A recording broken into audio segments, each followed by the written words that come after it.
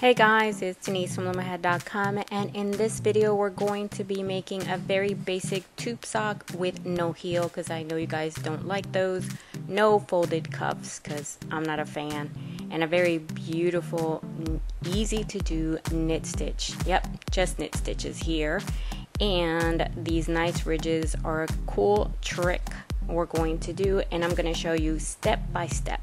Now for supplies and more information, check out the description and the website LoomaHat.com/tube-socks. And I want to give a special thanks to PromiseLearningATL.com for covering the cost of closed captioning. Feel free to use any yarn you have on hand. I prefer a blend of acrylic and wool for my socks. I'm using Sheepish by Vika Howell. If you don't have this in your neighborhood, just any yarn with a blend. This has acrylic, wool, and rayon. I just find that these blends have a little more bounce. That's a personal opinion, but again, feel free to use whatever you have on hand. Alright, let's start with the cast on. We're going to be knitting with 2 strands of yarn since it's worsted weight. And first, let's secure it to the anchor peg. I'm going to be using a very basic knot. If you like using slip knots, that's fine. Take the working yarn between the first and last peg, and now we're going to do a drawstring cast on. So bring it back to the front, and you're going to zigzag your yarn in and out, in and out, in and out between your pegs, and keep going until you get back to the very first peg, and then you're going to take your yarn behind that peg, bring it back forward, and lay it loosely over the existing loops. And now you're going to knit off every peg with 2 loops. In other words, you're knitting off every other peg.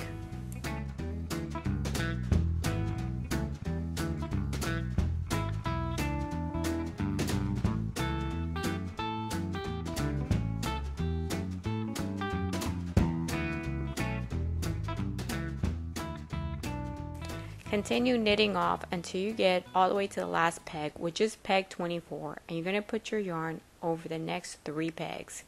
Knit off 24, and we're going to start row 1, where we're going to use the Uwrap version of the knit stitch. You're going to skip that first peg, which is right here. You're just leaving the yarn over it. It only has 1 loop.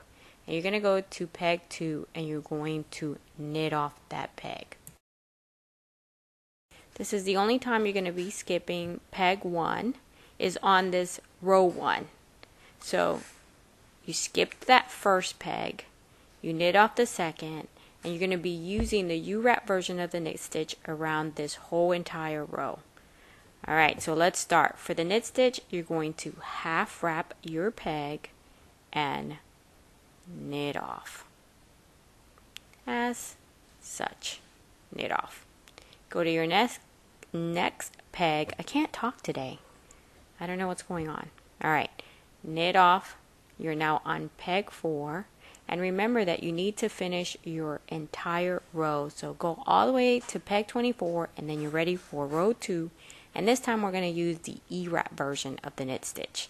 So here you did peg 24, and now you're going to go, you're starting with peg right here. I have peg 1 marked with a yellow stitch marker, and I'll explain this later. Take your working yarn and completely wrap every one of your pegs. So all the way from peg 1 to peg 24, you're going to completely wrap your pegs. And this is the difference between the Uwrap and the eWrap. With the eWrap, you're wrapping all of your pegs and then you knit off. The Uwrap, you did every peg one at a time. Now after I've wrapped all my pegs, I prefer to knit off the last peg that I wrapped first. That's going to secure my yarn, because if I don't do this and my yarn gets loose, it will unravel all of my pegs, and that's no fun. Alright, now you're ready to knit starting with peg 1, and on these first few pegs, go ahead and pull on your loops, and that's going to tighten up the stitch so you don't have that ugly line between peg 1 and peg 24. Alright, so you knit off all of your pegs like this. and we're ready to take the knot off the anchor peg because your yarn is secure and you don't have to worry about it anymore. Now all you're going to do is repeat rows 1 and 2 until you have a total of 80 rows.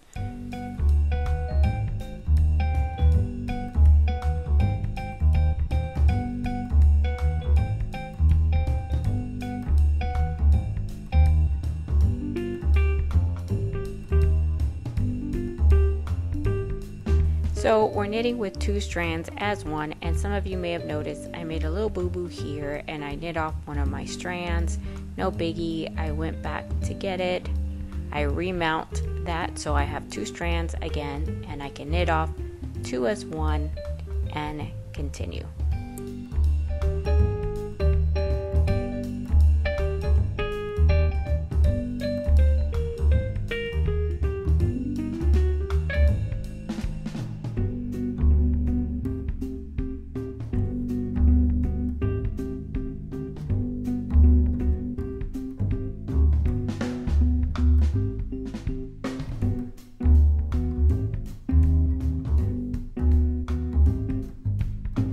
Alright, now remember to repeat rows 1 and 2 until you have 80 rows.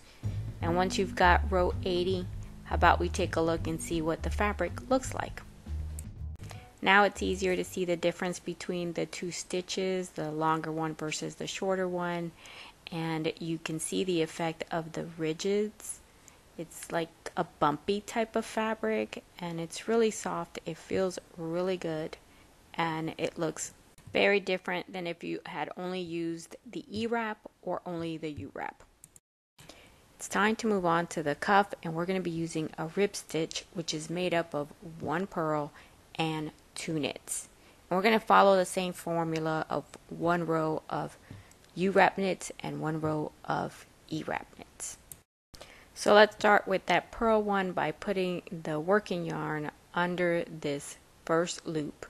With your hook, you're going to scoop up that yarn and create a new loop. Take off the old one, put the new one, and pull.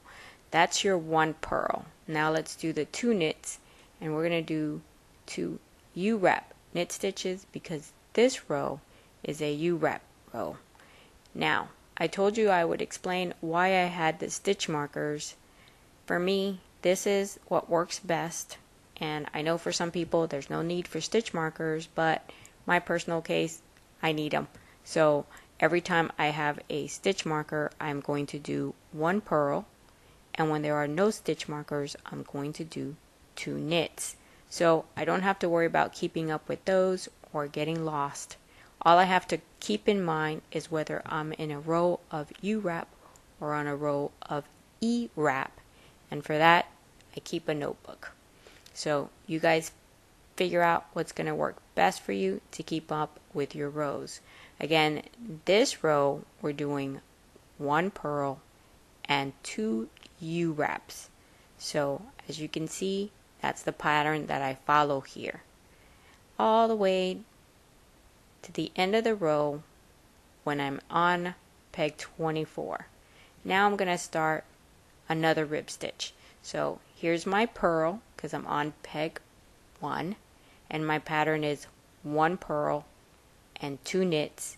But this row now is an eWrap row. So when I finish my purl stitch, I'm going to do 2 eWrap knit stitches. Alright, so I wrap those 2 pegs and I'm going to knit them off. I'm giving you some options. You can knit them off first, or you can leave them there. So my next stitch, of course, again, is my purl because I'm on a purl 1, 2 knits, and then my next 2 stitches are 2 eWrap knit stitches. So I'm going to knit off my eWrap and again start my pattern, 1 purl and 2 knits. And in this case, it's 2 eWrap knits because I'm still on the same row. So I go to my next 2 and I'm going to wrap my pegs, 1 and 2, and knit off. And again, like I said, You don't have to knit them off now. You can knit them off later. You just leave them there like this. Here's a good example. I'm going to finish my row, do all my knits and all of my purls till I finish with peg 24, which is where I'm going to do those last 2 eWrap knit stitches, and then I'm going to start knitting off once I finish my row. Alright, and to finish the cuff, you need to do 10 more rows. So you're done when you have 90 rows.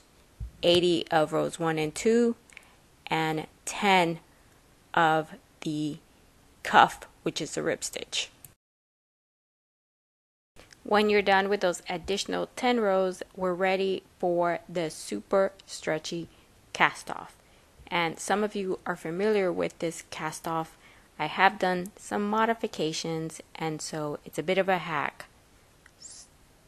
You're going to have to pay attention.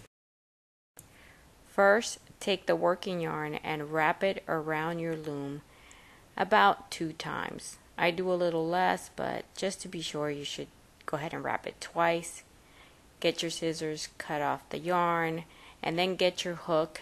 And we're going to start by skipping peg 1 and taking the yarn and putting it under peg 2.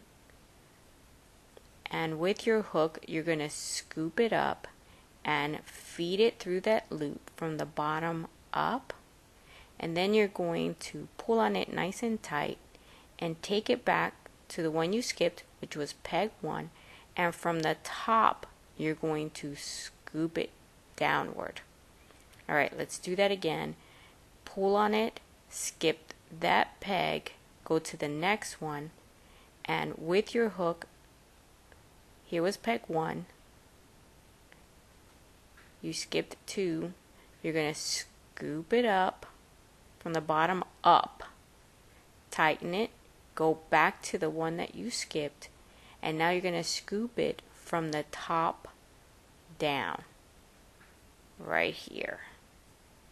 So get your hook, and from the top, you're scooping down. Now you're going to leave that stitch that's on peg 1 by itself.